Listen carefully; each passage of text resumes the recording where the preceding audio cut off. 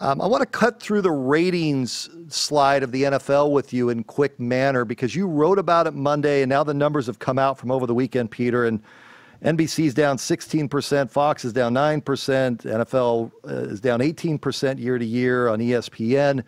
We could say it was Trump. We could say that it was a whole bunch of things. So let me just run through these items and give me a quick thumbnail if you believe this is part of it. The Red Zone channel, do you believe that's part of the reason why ratings are down across the board in the NFL? Well, the NFL is trying to figure out how to ratingize the Red Zone channel because a lot of people watch the Red Zone channel. Indeed, when I'm home, most often on a Sunday, that is what I will watch because you can see everything. But I believe that's a factor.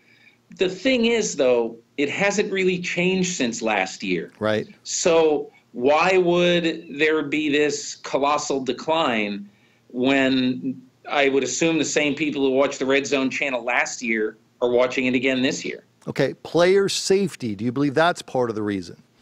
I do think that that's it. I think that youth football numbers are down.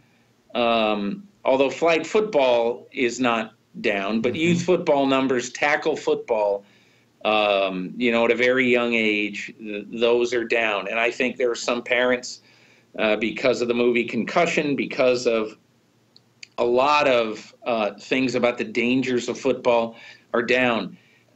You know what is so bizarre to me, though, honestly, about this, Brad? Every time there's a big MMA show, people get so excited about that. And I've not read one story or heard one thing from anybody in the media that says, hey, MMA might be dangerous long-term for the participants, for their long-term brain health. Aren't people kicking each other in the head? Yeah. And aren't people beating each other in the head? And again, that's independent of anything about football because football obviously is dangerous as well. A lack of star power. Now with Tom Brady coming back, suddenly that'll be a shot in the arm for the league. Do you buy into that part? Well, I asked Brian Roloff, the EVP of media for the NFL, on Friday about that. And, obviously there's no specific way to actually measure that. But I have to believe that Peyton Manning, who was one of the biggest draws in all of football for years, him being gone and Brady gone for the first 4 weeks of the year, and he comes back in week 5 to play a regional game that's not on in many markets in Cleveland. And the game is not a game after the first half hour.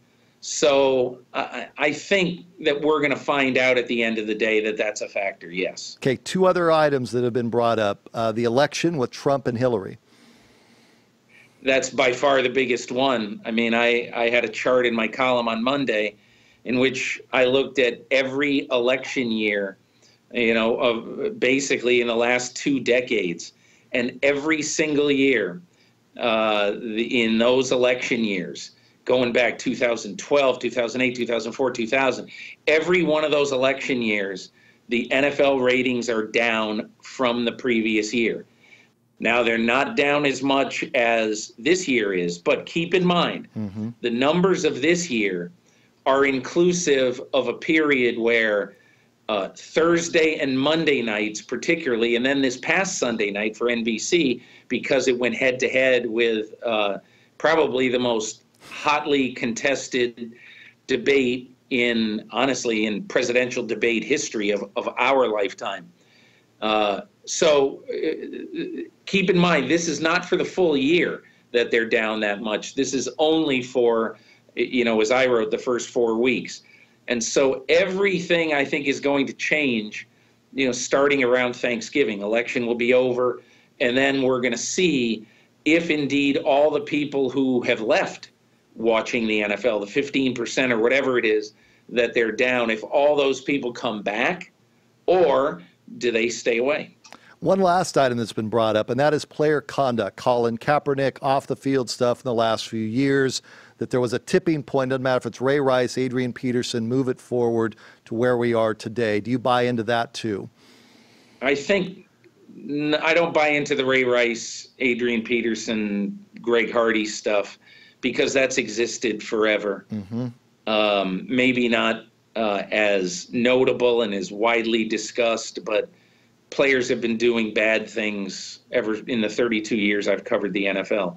But I do believe that without any question, there is a sense among some people.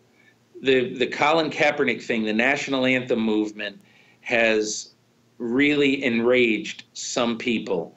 How many of those people aren't watching? I get tweets all the time. Man, you're underestimating this anthem thing. I'm not watching football.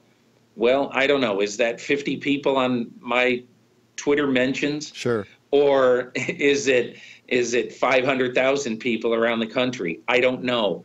And the other thing is, Brad, I'm always hesitant if somebody says, hey, I'm not watching it because of this. I'm a big Packers fan.